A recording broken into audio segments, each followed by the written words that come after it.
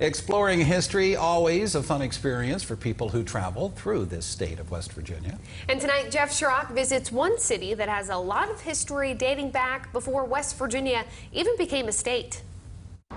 Not too many cities or small towns in West Virginia can say they played a particular part in history, but there's one city that has. Let's take a closer look at Philippi, West Virginia. Philippi was established by the General Assembly of Virginia in February 1844. Earlier, Philippi had been named county seat of Barber County, which was nearly 20 years before West Virginia became the 35th state. One attraction that catches everyone's eye is a covered bridge that spans the Tigard River.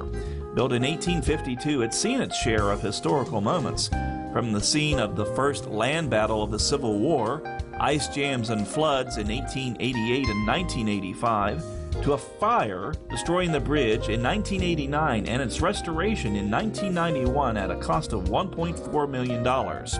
Motorists can travel through the bridge to get into downtown Philippi.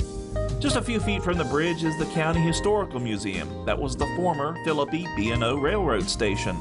It houses antique exhibits to keep you entertained during your visit. A few miles outside Philippi stands Adaland Mansion, celebrating its 20th anniversary.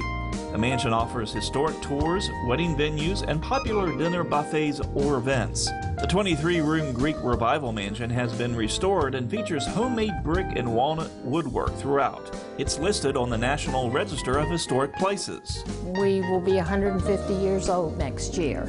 House manager Jeannie Mosley says visitors get treated as royalty while visiting and enjoying their visit to Adaland Mansion.